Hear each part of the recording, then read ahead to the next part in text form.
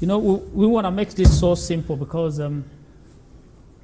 one thing I learned a few years ago, what I learned that has helped me to grow businesses is that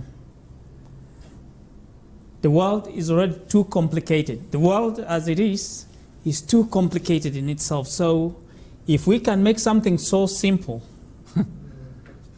that it takes less than 5 minutes for someone to know what you want to say, to communicate to them, I think there is no business that we would not do, so long as you believe in your heart that you're doing the right thing. So you will discover that even though we are going to be talking about the Forex market, our approach is not going to be technical. We're not going to sound like the Forex guys, because people run away from you when you start talking about Forex, because it's too complicated, it's too risky, so nobody wants to be in a complex area. I want to ask a simple question.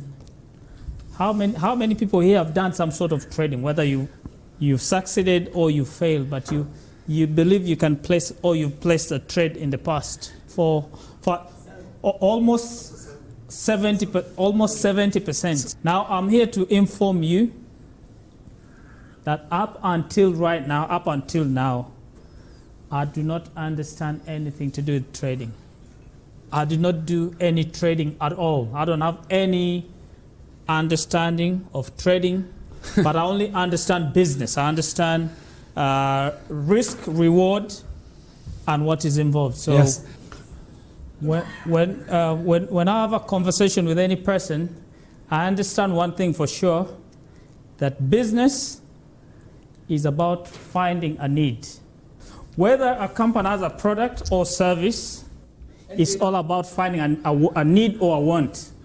Yeah, but because of the fact that people don't want complications, when I'm presenting CFX to them, this is what I'm going to do. The first thing I do, I'll find out from them whether they understand something called leverage. I ask them that question.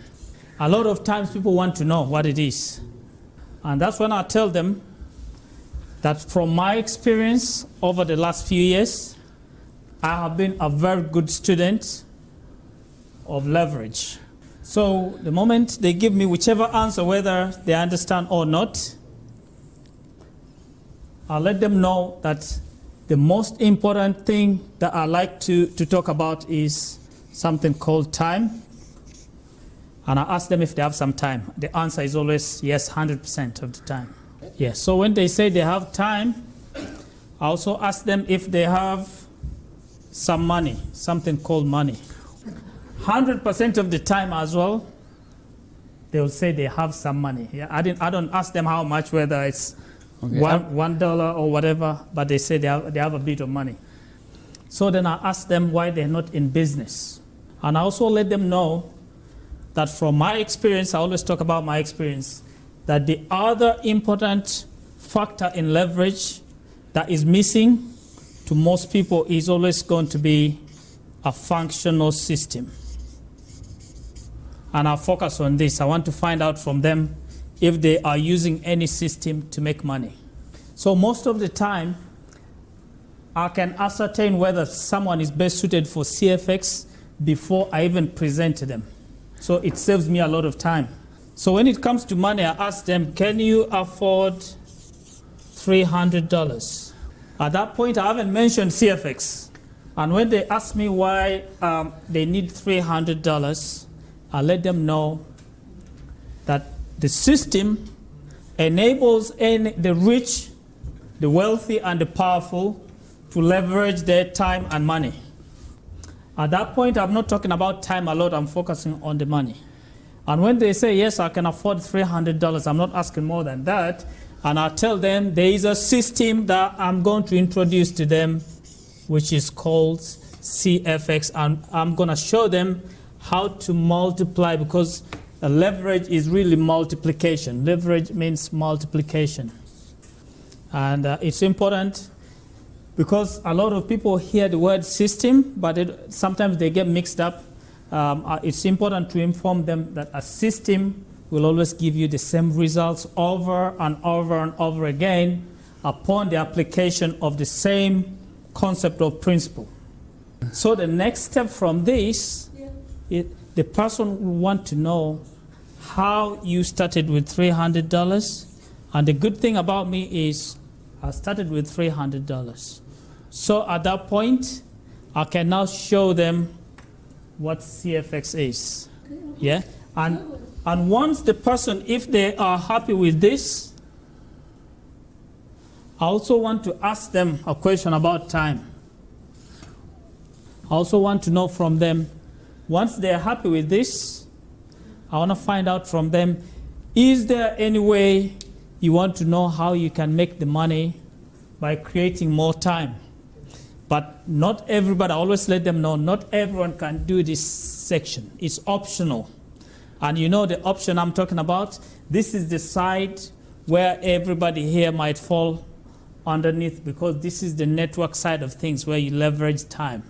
But inform them this option is not mandatory, it's very optional. Does this make sense? Now, when you show them the dashboard, the first thing you should do is you have to do an income disclaimer.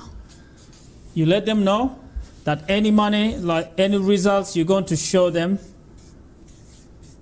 is only based on probability. Because the results are going to be based on their ethics, their hard work, professionalism, and the rest. In other words, the results are not typical. If you can get professional at sharing results, whether it's $1 US or $2 or $10, 85% of your work is already done before you even start to go into the details of what the project is. Most of the people that I've spoken to have signed up. The best example, Stefan, how long did it take for you to actually sign up? How long of a conversation did we have? 1 minute. For me, it was clear. 1 minute conversation. So what I'm saying is not an assumption.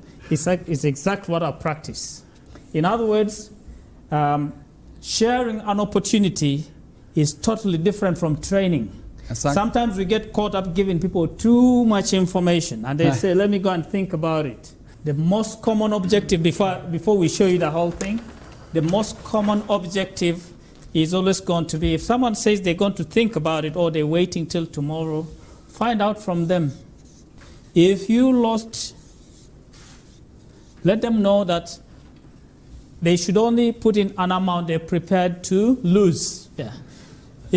Ask them a question, if they lost $300, would they have a sleepless night? Any person that I've asked that question, if you lost $300, would you have a sleepless night? They've said, most often than not, they said, no, I can still sleep. That's great. Because you tell them that they should only put in an amount they're prepared to lose. Because the Forex market, trading in a real Forex market is highly risky, so they should only put in any amount they're prepared to lose. And in that case, you're referencing $300. The reason why I use this approach is because it takes away, the moment you mention the Forex market, people say, no, I'm not going there. So, but when I have a conversation with them about them having some money, if they think about the beginning of this year, how much money they've held that they don't have anymore, they think, yeah, I can get some money. If you ask them about time, that one you'll come to it later.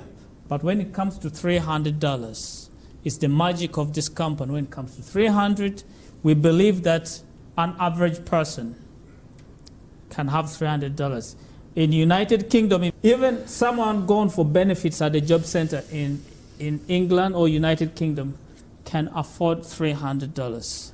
It's important to always mention that everything else is dependent on how much sacrifice a human being is willing to put.